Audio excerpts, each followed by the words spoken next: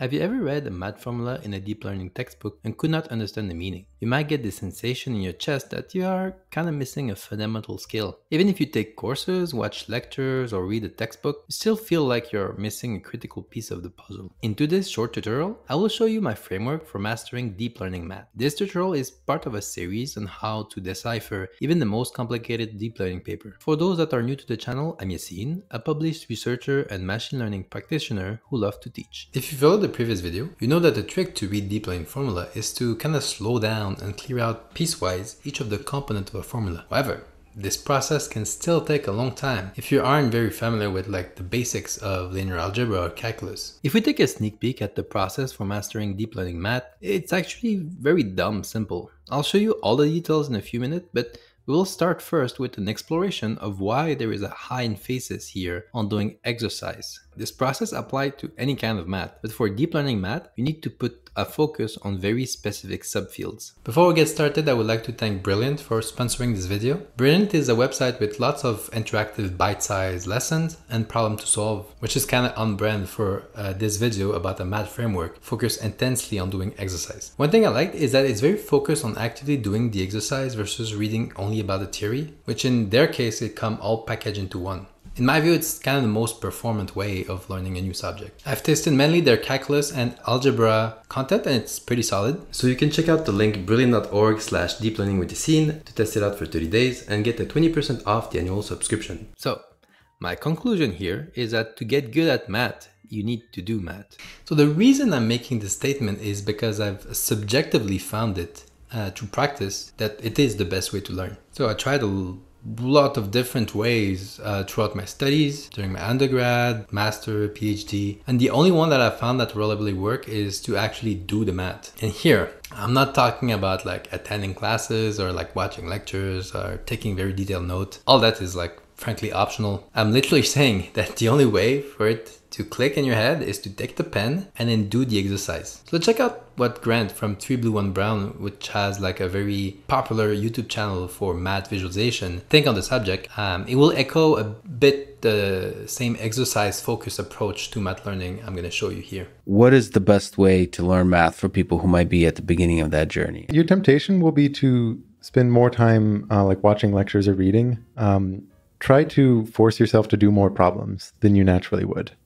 That's a big one. The focus time that you're spending should be on solving specific problems and seek entities that have well curated lists of problems. So if you can, take a little look through those questions at the end of the chapter before you read the chapter. A lot of them won't make sense. Some of them might, and those are the best ones to think about. A lot of them won't, but just, take a quick look and then read a little bit of the chapter and then maybe take a look again and things like that. And don't consider yourself done with the chapter until you've actually worked through a couple exercises. Okay, so assuming my subjective experience and Grant one is correct, that you in fact need to do math to get good at math, why though? So why math is like that? Why it stand out compared to other disciplines like biology, which you can master by kind of just learning the facts. So this meta-review paper in the psychology field called The Connection Between Spatial and Mathematical Ability Across Development shines some light on the matter. So there seems to be a deep link between spatial ability and mathematical ability across a whole range of age group. So if you look over here, they've done a bunch of meta-review of different paper. And here the average age was 5, 6, 12, 19, 21. And then they measure math skills of different sort. One of the interesting conclusions of this paper is this one, and the author said, we also find evidence of strong spatial mathematical connection and transfer from spatial intervention to mathematical understanding. Spatial ability and math are related in their cognitive process in some kind of sort of way. You might stop here and wonder hey, I'm good in physical activity, which are spatial in nature, and I still suck at math. So the logical conclusion here, in my view, is very simple. So you aren't thinking about math or training it either in the right way. So let's take a look at two spatially related skills, one fairly obvious, you'll see, and one a bit less so, and how to get better at them to get a sense of their parallel with math. The team, go sports! So the first spatial related skill is obviously sport. To get good at any sport, you don't primarily reach out to a textbook or a lecture or watch tons of video about it. You actually need to do the sport first and foremost to get good at it. Even if you're understanding about why a certain set of movement works is incomplete, you can still be very solid at that particular sport. Sure, you need to have like the right muscular endurance to be able to do these movements and all that, but past that, you need to be able to focus your brain to do the movement properly. So if you were to kind of mindlessly do the movement without thinking about them correctly, you might either hurt yourself or have mediocre performance at best. Therefore, to be good at sport, you kind of need to do quality reps that engage your spatial function of your brain properly, and lots of them. So this is where the mastery comes from. Spades. 6 of spades. 2 of hearts. Okay. Jack of spades. The second spatial related skill is, surprisingly enough, memorization. It's a bit of a tangent here, but for mammalian and human more specifically, there's a very deep connection between our spatial ability and memory. There's a very tight connection between having good ordered recall memory and spatial visualization. There's a whole bunch of different ways to memorize. Let's say something complicated like the periodic table. You can do rote memorization, you can try that, where you try to name the element like one by one and then you repeat that. Or you can link the element together into like some sort of visualization that link them together in a sort of big chain. That's another one. But the more potent methodology here is the memory palace method. This method, which I studied while I was doing research in a psychiatry lab, leveraged one of the core aspects of the human brain, which is that you are very much able to remember hundreds, if not thousands, of ordered elements automatically and effortlessly. So if you were to close your eye right now, right, and think about your kitchen, right, think about the kitchen, you wouldn't just like blank out and not know where the heck the stuffs are. And like, if there was something surprising in the kitchen, like a kangaroo, you'd be like, what, why is a kangaroo over there? If you don't have a kangaroo. So in your mind eyes, you will be able to look around everywhere and tell me exactly where everything is to varying degree of details. So the method of loci hijack that fact and take the random element order that you are trying to learn and put them into a path of your own choosing through familiar places. So the repetition you need to do for memorization is, funnily enough, not in the object you're trying to memorize per se. The objects are kind of irrelevant, they can be anything. It's in the spatial area and in the visualization you're using to encode the elements in space that take most of your time. So the repetition, once again, need to happen thoughtfully in the spatial domain to have a mastery over this memorization ability. Here, I'm making the non-scientific argument that the reason you need to do a lot of math to get good at it is because it is very much like these other skills, which requires leveraging the innate spatial power of your brain. So a bit of a detour here, but we are finally there. So let me show you what my technique looked like after having like refined it throughout the years. You see, it's pretty simple. First, you need to select the right subfield of mathematics to study. So not all of them are like directly relevant, and some of them might become relevant in very specific subfield of deep learning. But the broad category are the following 4. So our good old calculus, followed by like linear algebra.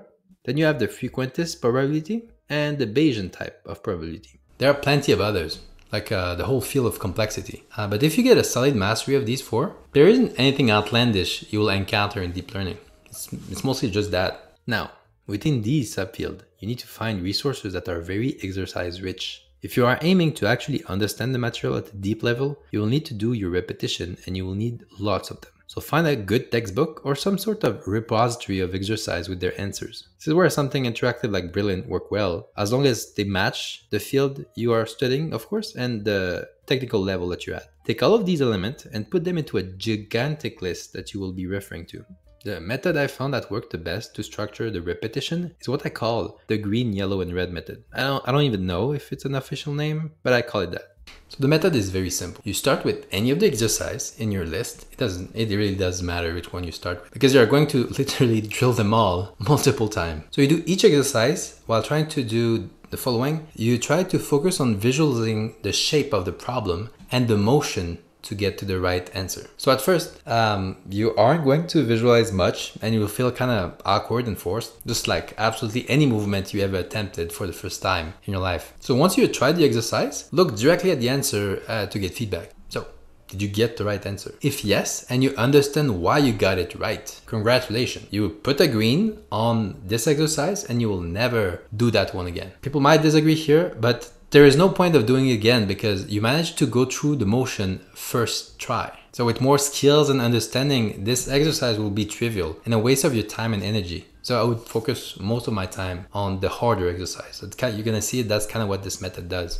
So if you messed it up and you understand the motion that you messed up, you put a yellow on this and you move on. A yellow means that you're going to come back to this one in your next pass. So if you messed it up, and even with the answer next to you, you have zero idea what the heck is going on, you put the big fat red next to it and you just move on. Red means that you're going to dig a bit more in the theory and drill this exercise multiple times because there's like a critical part of the motion you do not understand. This or the shape of the problem, you can't see it. I like to do these passes by groups of subjects. So this way, if like a whole subject is green, I'm just not going to even take a look at it anymore. I will focus on the harder problem for my understanding. So the visualization part you need to perform here is broken down into two parts. So the first part is, what is the shape of the problem you are trying to solve? And the second is, what are the motions to go through to solve these particular type of problem? A very good mental model to understand like this shape, pattern, motion type of thing I'm talking about is like mountain climbing. For a novice, the mountain look like one big difficult element to climb. It's just like you have to climb that thing. But when you hear a master of this thing like Alex Arnold talk about the mountain, like it's very clear that it's actually not one thing. It's few big problems that are broken down into a set of movement in between them that like the guy actually drilled multiple times. The big problem are the shapes that you need to recognize in the problem statement, and they are very much just like pattern you need to learn about. And sometimes the problems are bigger, but they contain like different shapes within them that require different sort of movement. So the motion and the movement that you will need to perform match how the problem gets solved. Now the cool part, once you're done with the first pass, you do another one and you only do the yellow and red. So for these, do study the theory before attempting them again and look at like various examples so to make sure that you got it right. So whenever I study theory, I put heavy attention on the motion that is going on and I try to find resources that are very heavy on the visualization to supplement it. So again, 3 blue, 1 brown, master at that and make complex topic very understandable. There's another one I found for deep learning stuff. I'm going to put it into this description. At this point, I keep track of the yellow and red in the pass, and rule of thumb, I like to do at least like 2 passes here when I get a yellow, just so I don't just memorize the answer at the end, but I understand the motion. And if I get a deep red, I do like the maximum of 5 passes, just so that like I can understand the theory and the reason why I didn't get it at first. After 5 passes, usually like I understand like all problem and all the motions. So if you look here, like you're gonna do the try 1, you're gonna do all of these exercises, right? Try 2, you're gonna do like a few less, and then like every try that you're gonna do, it's gonna be less and less, but only those that like you don't actually understand. And this is where you're gonna learn the most, because at some point you're just gonna be drilling the stuff that is still unknown to you, how to go from the shape of the problem to the actual motion that you need to do. It's kind of it, folks. Like there's not anything more than that. You just drill problem until you get this problem shape pattern recognition, and you can start to kind of feel the motion that you need to go through. So just like a gymnast that is able to do a complicated like aerial movement, you'll be able to do calculus, linear algebra, probability, and understand intimately the movement in your own spatial brain. So I hope you enjoyed the video. Don't forget to like if it was the case and leave a comment if you have any question. I'm here to help. Have a great week everyone, and see you in the next video.